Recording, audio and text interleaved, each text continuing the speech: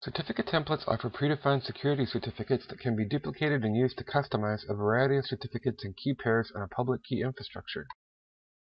Now I want to take a look at certificate templates, which is a great feature implemented with an enterprise certificate authority. And there are version 1 templates that provide for backwards compatibility with older systems. There are version 2 templates, and they allow the customization of certificate settings and permit auto-enrollment. And there are version 3 templates that provide advanced cryptographic functions. And they can only be issued from a Windows 2008 server, Enterprise CA at this point. And whatever Microsoft brings to us in the future, of course, will probably support that. Section 4. Creating a certificate template. Let's configure a basic certificate template. So I'm going to open Server Manager. I'm going to select Roles, and I'm going to open Roles, Active Directory Certificate Services. I'm going to open Active Directory Certificate Services. And when I do, notice my options here. But I specifically want certificate templates down here. And all of these are basic templates that, I can build my own templates from. Now, I can't modify the settings of these. Notice everything's grayed out here, except for, in this case, the DCL. But what I can do is right-click, and I can duplicate a template. And in this case, I'm going to do Windows Server 2008 Enterprise Edition. So I'll have some of those advanced features and properties. And I'm going to call this Pirates 2008 Basic EFS, so my domain name. And the validity period, I'm going to set to 2 years there. And the renewal period, I'm going to configure for 10 weeks. Okay, and you can just notice some of the options that you can configure. Whether or not I choose to publish it in Active Directory means whether or not users can search for it and find it in the Active Directory database. For automatic renewal of smart card certificates, use the existing key if a new key cannot be created, and that's if I'm implementing smart cards. I guess we could look at a few more of these features. Under request handling, notice under the purpose tab here, I can choose signature, several different options, but I want encryption. The basic purpose of this EFS certificate will be for for encrypting files and things. Include symmetric algorithms allowed by the subject. Just some of the options here. If you're doing symmetric versus asymmetric keys, allow the private key to be exported.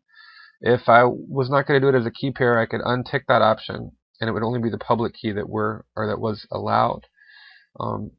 Enroll subject without requiring any user input. Prompt the user during enrollment. And several options there. If I look under cryptography, you'll recognize RSA as sort of the basic standard algorithm used to generate key pairs, but there are other options there. And the minimum key size, again, that's kind of typical for things like IPsec and a PKI, public key infrastructure. Just look at some of the other options. Hash algorithms, and there's MD5 down there. I'm going to go with, keep the default SHA-1. Subject name, going up here, there's DACL extensions. I'll try to speed up here so I'm not taking too long. Issuance requirements. We're going to do superseded templates last because we're actually going to do something there. But I could specify the Save Certificate Manager if I'm doing auto enrollment, and we'll configure that a little bit later. And then finally here, superseded templates, and these are things that basically when I'm making this template, this is what I want it to replace. Or in other words, when somebody wants to create a basic EFS certificate, I'm building this template on this as a template, but when I'm done, if I add basic EFS onto this tab, which we will, then in the future, when they want a basic EFS certificate, it's going to pull not this one, the one that was predefined when we installed certificate services, but the one that we're going to define right now. I probably could have worded that a lot better, but I think you get the idea. So I'll click Add. I'll keep working on the speech therapy thing. So basic EFS, I want to select that, and I'm going to click on OK. And so again, just remember that from now on, once we create this, once I click on OK, then when we do a basic EFS, it's going to be our version of a basic EFS, right? All the things that we specified here, Pirates 2008 basic EFS, the validity period, the renewal period, all of these things, options that we particularly specified. So I'm going to click on OK. And when I do that, notice that now it's down there, okay? And then if I were to right-click and go to Properties, now I have a basic EFS certificate template that I can actually modify and utilize. And in the future, whenever somebody wants to implement basic EFS, this is the actual template that they will be, the actual certificate that they will be pulling it from.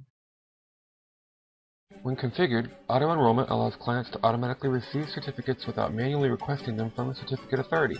This feature is configured through group policy and certificate templates. To encrypt and decrypt files with EFS or the encrypting file system, users must have a certificate. When a certificate authority is not installed on a network, Windows creates a certificate locally on the PC where encryption and decryption take place. When a certificate is stored locally and not in Active Directory, it can be lost or deleted on the local machine and become unavailable. In addition, since it is local, it cannot be used to allow users to access the file from across the network.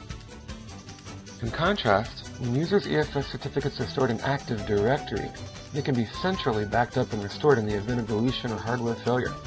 In addition, users may access files encrypted with certificates stored in Active Directory from across the network, not just locally.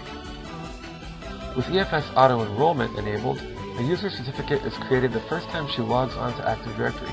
In this way, it is centrally stored and backed up and can be used to encrypt and decrypt files anywhere on the Active Directory network.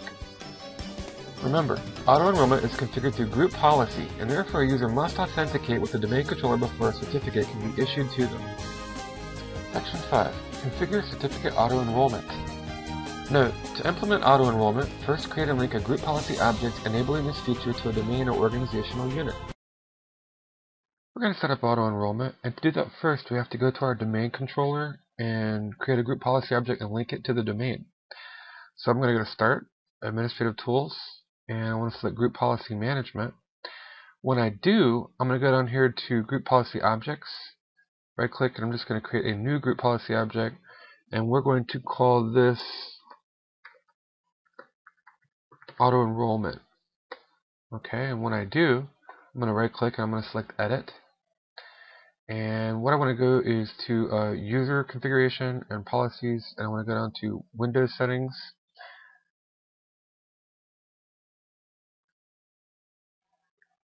Then I'm going to go to Security Settings and Public Key Policies. And in Public Key Policies, I'm just going to double click Certificate Services Client Auto Enrollment. Notice it's not configured, so I want to select Enabled. And some of the options here, we're going to go ahead and tick Renew Expired Certificates, Update Pending Certificates, and Remove Revoked Certificates. We're going to click Update Certificates that use certificate templates. Leave that one unchecked. And I'm going to click OK. And then I can, go ahead and close the group policy object. Now I just want to link the GPO to my domain. So I'm going to come up here to pirates.the7cs. I'm going to right click. I'm going to say Link an Existing GPO. And I'm going to select Auto Enrollment.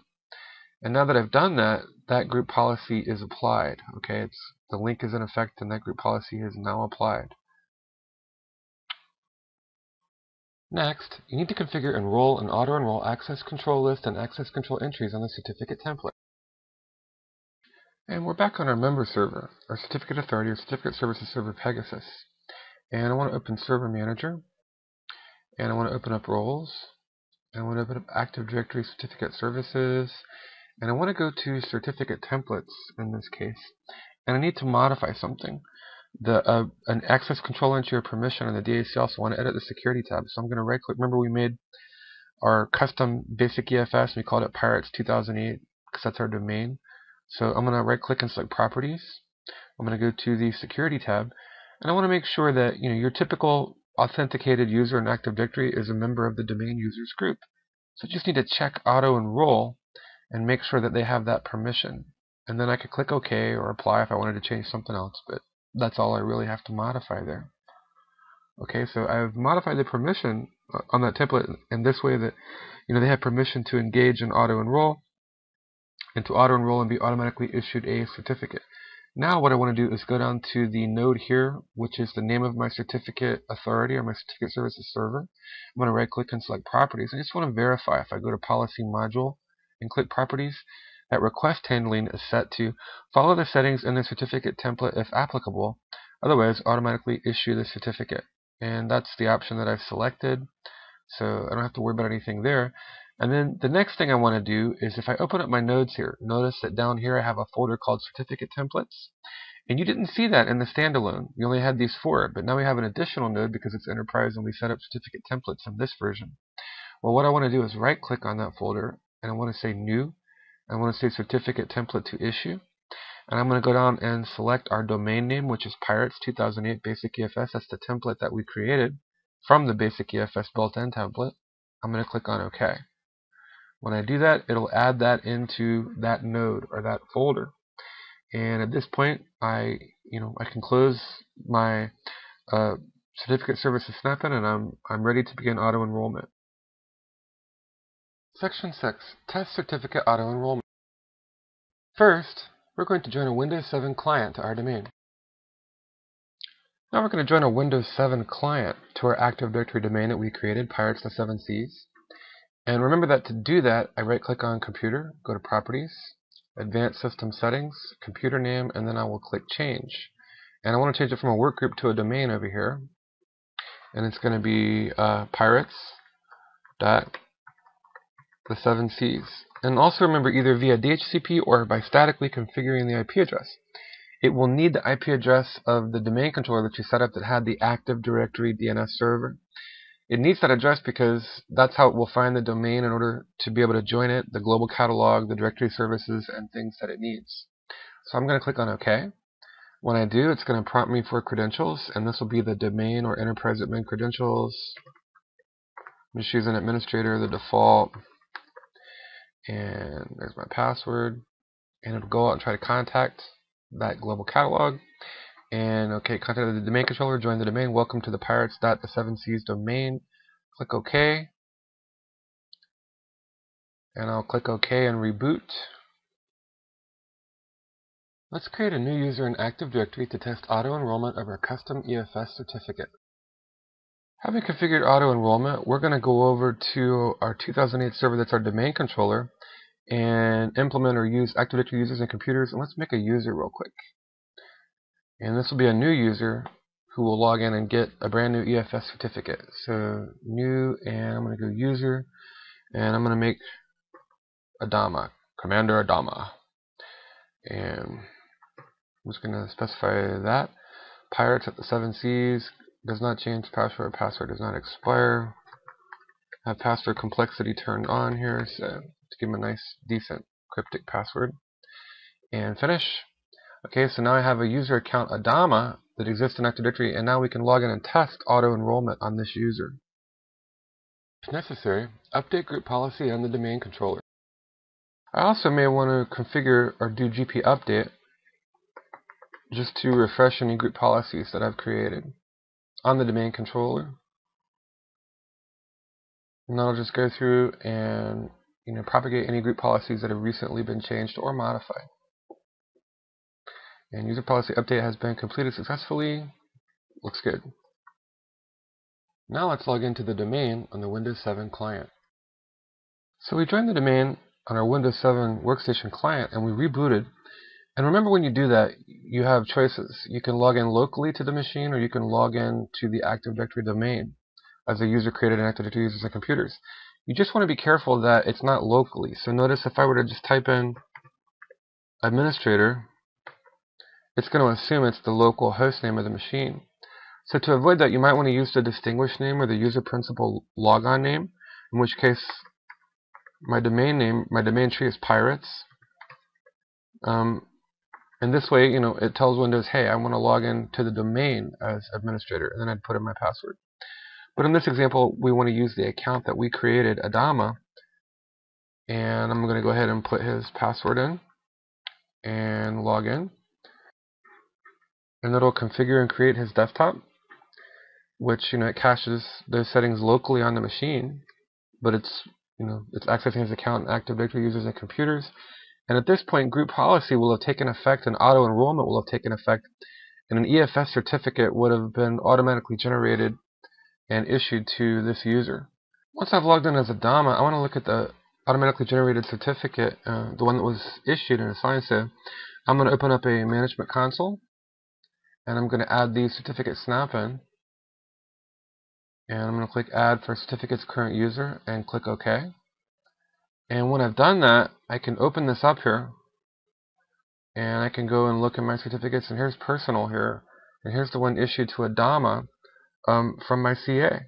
Okay, and in this case, it's the EFS certificate that we created here. I'll pull these columns over here so you can kind of see. But the encrypting file system, and here's the certificate template it was built from. Let me pull this column over. Good grief, I'll just maximize that. Maybe you can see somewhere. Alright, so Pirates 2008 Basic EFS. And then also, if I were to go here under certificates, notice that my certificate authority, the certificate services server set up in my domain Pirates, is listed there as well. It's a trusted certificate authority. So now I can begin to use this certificate backed up in Active Directory, centrally located and accessible across the network to encrypt and decrypt files. Section 7. Test encryption with an auto-enrolled EFS certificate. Now, a quick refresher about the encrypting file system, or EFS. If you haven't used it, or you haven't used it in a while, or you might, if you're new to Windows, let's go onto the C drive here, and we'll make a folder. And on any client that you run, you can use your EFS generated certificate to encrypt and decrypt files. Now, it needs to be on an NTFS partition, otherwise it won't support these features. But I'll make a folder, and we'll make a document here, and we'll call it secrets. And if I want to encrypt it, I would right-click, go to Properties, and then go to Advanced. And I have the option to both compress and encrypt if it's on an NTFS partition. And these are mutually exclusive, so if I compress, I cannot encrypt, and if I encrypt, I cannot compress. But I want to choose encrypt. I'm going to select OK, and then OK. Notice I can encrypt the file only or the file in its parent folder. And I could always select always encrypt only the file, but I'm going to choose encrypt the file only. And when I do, by default, under folder options, it's set to be color coded, so encrypted files are like green, and I think compressed files are blue. But this way, it's encrypted with my certificate, and that certificate was auto-enrolled, and it can only be decrypted with my certificate. Now, if I didn't set up Active Directory, and I didn't set up auto-enrollment, and I didn't have a certificate authority set up, I could still encrypt and decrypt files, but that would be local. Alright, my certificate would be on the local machine, so I couldn't use it to encrypt and decrypt across the network. Also, it's not going to get backed up. It's not centrally stored. So if I lose that, that machine dies or it gets deleted or something, then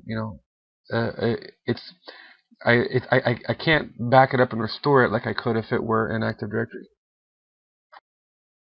Section 8. Request a certificate with the Certificates Microsoft Management Console snap-in.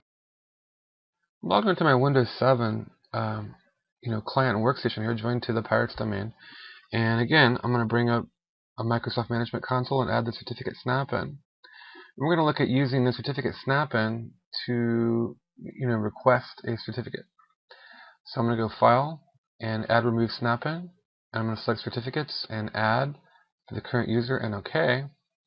If I do this here in Windows 7, I'll come down, I can go to Personal, and with this highlighted, the Certificates folder, I can right-click and say All Tasks, and I can click Request a New Certificate. And then notice before you begin, the following steps will help you install certificates, yada yada yada. I'm just going to click Next. And here, select Certificate Enrollment Policy, configured by your administrator or configured by you. I'm going to do the Active Directory Enrollment Policy. And notice that these are the kinds of certificates I can request, the ones that are available now. Basic EFS, there's the customized template we created for our domain Pirates 2008 Basic EFS and User. I'm going to select this option to show all templates. And these are others that they're not available, but I can at least see what they are. Other things that I might request there. So now I'm going to untick that option, send it back, and again, let's say that I wanted to specifically request a Pirates 2008 Basic EFS, and then I could click Enroll, and then it'll go and contact the Pegasus Certificate Authority in my domain, and then I can click Finish. And now I have two. Woohoo! But they're both EFS certificates, and let me pop this all the way open and pull this over here so you can see that it's the template we created earlier, Pirates 2008 Basic EFS.